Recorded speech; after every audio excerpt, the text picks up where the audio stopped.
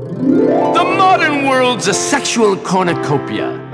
We take comfort knowing if we're this or that.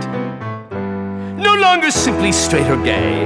There's a mind-boggling array. And we all are searching for a home to hang our boner's hat.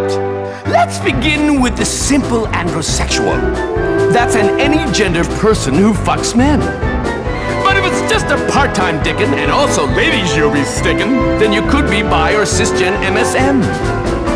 Now, should you require romance to get you into no pants, then a demisexual is what you be.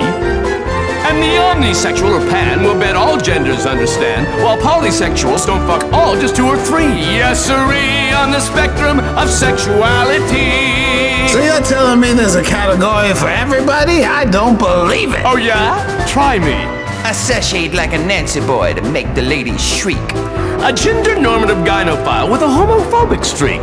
I was a femme androgynoid from distant outer space. A polysexual gender nonconformist textbook case. I died from drugs and heartbreak, forced to hide my same-sex love. I fucked ladies who fucked me. A classic closeted bisexual and a philandering cisgen male. There's a name for anything you care to be. Don't you see? On the spectrum of sexuality. Some prefer to be alone when they get naughty. They're only turned on by the sight of their own body.